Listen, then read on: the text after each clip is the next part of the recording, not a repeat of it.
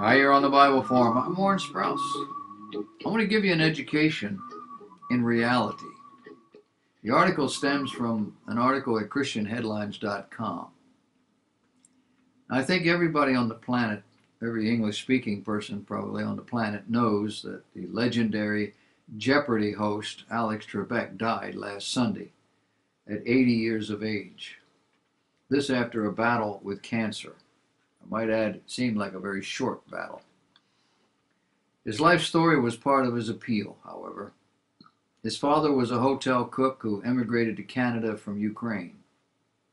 Trebek graduated from college with a philosophy degree and worked as a newscaster before beginning his career in game shows in 1973. In his autobiography entitled The Answer Is, Reflections on My Life, Trebek stated his life's motto. He said it was, quote, "A good education and a kind heart will serve you well throughout your entire life," end of quote. With all of this in mind, the author of this article on this website I mentioned to you goes on to educate and to encourage us in this kindness. He points to the messages he believes God has for us today. The twin calls to a kind heart and the practical realization of our core commitment that all men are created equal. Words enshrined in our founding document. Words that have changed the world for good. Words men fought over and died for, both in our fight for independence from Great Britain and what we call our Civil War. A war that was anything but civil. A war that saw the deaths of as many as 750,000 American soldiers, more than all other American war casualties combined to date. Our democracy was broken by the 1860 election because we rejected the 5 words that birthed our nation. All men are created equal. Presidential elections have been passionately contested since the first election in 1796. But each time our democracy has held. The United States has fought 12 major wars across our history, but each time, with one exception, our democracy held. Where it did not hold was Vietnam. But Vietnam was never technically a war. America has survived pandemics, depressions, recessions, and yes, presidential assassinations.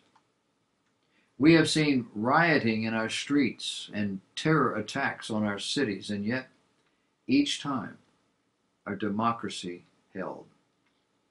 The only exception was the 1860 election of Abraham Lincoln that led to a civil war.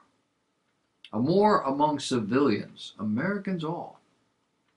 A war over America's founding creed that all men are created equal. A statement first proclaimed in the biblical declaration that God created mankind in his own image. Genesis 1:27. The South blamed the war on Northern aggression, an aggression against their rights. The North blamed the war on Southern slavery and the stubbornness to not give it up. The two sides could not find a peaceful way to protect the equality of all people, and our nation's bloodiest war was the result. You see, democracy works only as we continue to embrace our founding creed. It works because it gives every citizen the same vote as every other citizen. No matter your wealth, your race, your gender, your vote counts. It counts as much as that of the president or the president-elect or our wealthiest billionaires. As a result, Americans live in a country where 70 million people supported the incumbent president. But our nation will peacefully transfer power to his opponent if it proves to be a lawful vote. But even the ongoing legal challenges are the outcome of an expression of the rule of law based on the equality of all citizens. Whether your candidate won or lost, if we continue to believe that all men are created equal, America wins. These 5 words, changing the world, led to a second message, one directed to America's Christians, that we must work boldly and graciously for the equality and sanctity of life for all Americans. God calls his people to pray, to speak, to act. Life begins at conception, meaning that the preborn are equal to all other Americans. And we must pray for our new leaders to protect them. We must speak up for the unborn. We must act on their behalf by caring for pregnant women and advocating for adoption. Why? Well, because life is sacred. It's sacred to God. It's sacred to us all. God is the one who gives life. God has the right to take it. And the only other person in this world who has that right receives it from a government who makes every effort to be sure it's necessary. Along with this is our religious liberty. Religious liberty is America's first freedom, preceding even the freedoms of speech, press, the assembly, and our First Amendment. Exercise your religious liberty by speaking up for religious liberty, and then by acting out, inviting all Americans to find true freedom in Christ. Because our trust resides in Jesus alone, not in governments, not in people. People are fallible, often fickle. People can be evil. We must learn who it is we can trust. But with God, we know he is trustworthy. 6,000 years of human history has demonstrated that over and over again. The doubters, the disbelievers, they say they don't get it. I say they don't want it. They see only death and destruction, and they blame God for not preventing it. We, on the other hand, see the same death and destruction, and we thank God it wasn't worse. Knowing human behavior, knowing that all of this flows out of the human heart. It does not flow from the heart of God. Knowing that natural disasters flow from a corrupted universe, and that the universe is corrupted by sin. The scientists don't believe that. But the Bible teaches us that God is able to create an earth environment for us that will never end. That's after this world is destroyed. There's to be a new heaven and a new earth, and it will go on for eternity. Doesn't have to die. The Bible teaches us that it was sin that brought corruption on every level. None of this happened before the biblical flood, the first 2,000 years. Human beings lived to be hundreds of years old, over 600, 800 years of age, because their bodies were not corrupted by disease and deformity, because there were no plagues, no natural disasters, nothing to kill off entire populations. The Bible tells us it's sin, the sinful attitudes and behaviors that flow from a sinful heart. These are they that bring death and destruction to our world. And the history of mankind bears it out. Why do we have the threat of this killer flu? Well, primarily because the world is morally corrupt. It is with certainty our government and the experts blame the Chinese for this pandemic, but also because the world is physically corrupt. It is spiraling downward in terms of health and disease. Each succeeding generation is weaker than the one before. We used to worry about pneumonia. We found a cure. Today we have more medicines than we even know about. And yet we are losing more and more people to disease. Add to this the careless attitudes and behaviors of a growing majority of people who actually believe they can live any way they please and they would still be healthy. People who believe they can ingest all sorts of chemicals and it won't impact their body negatively, nor the bodies of their children. And yet these children proceed from these corrupted bodies. We now have generations of people who are susceptible to all sorts of disease, things that we never had before. And generations who are almost immune to the same diseases. Why? Well, they're probably just lucky. No, they have a stronger DNA. Some of that is just simply generational. But a lot of it is purposeful.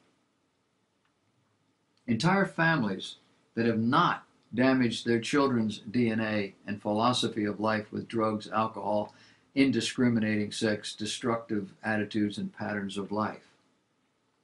Parents who birth children that have a chance. We are all called by God to repent of our sinful, destructive ways. The way we think, the attitudes we have, the behaviors. To believe on the Lord Jesus Christ, who has redeemed us from sin. To believe that he came, that he was God in human likeness, form, that he lived here, he went through the same kinds of things that we do. He suffered on a cruel cross until he died, and never once committed a sin, never once did anything to shame his Father. As a human being, apparently it can be done. Redeemed means buying back. The result of his death and his burial and his resurrection made it possible for God to bring us back into the fold. Back as new creatures. The Bible calls salvation, when it takes place in a person, it creates a new creature from the inside, from the heart. We don't look any different, but we are now oriented toward what is godly, even if we don't know what it is. That's our commitment. We are a people of God.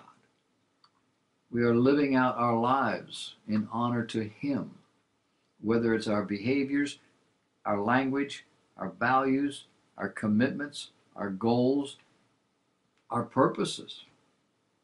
Doing so in front of a dying world, living out testimonies that there is a better way to do this. I don't have to get down in the muck and the mud with you.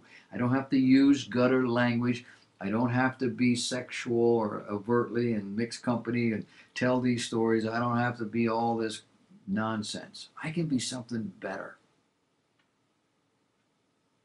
You and I are called to stand for truth with grace, to hold our leaders accountable with humility, and to treat those with whom we disagree with the respect that honors them as our fellow creatures, the way we would want to be honored. In a publication entitled Before You Vote, 7 Questions Every Christian Should Ask, David Platt notes, our trust resides in Jesus alone. He alone has no weakness. He alone is pure and holy. He alone has a monopoly on justice. No political candidate or party can remedy human depravity or change the human heart, and no political candidate or party can provide for us, protect us, save us, or satisfy us. Jesus alone can do all of this. That's why our sole purpose is to have His approval, not the acceptance of the world, not the acceptance of our political party or political candidate, but God's approval. He therefore concludes, quote, as the church, we are not for Trump, nor are we for Biden, and we are not for anyone else. In any election, the church is not for a political party or a candidate. The church is for the Lord Jesus Christ. All our trust is in His word. All our allegiance is to His mission. All our hope is in His rule today, both in my heart and in this world, and His promise to return one day for those whose hearts belong only to Him.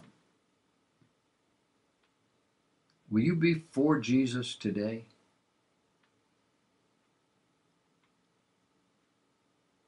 Most important question you probably will ever answer.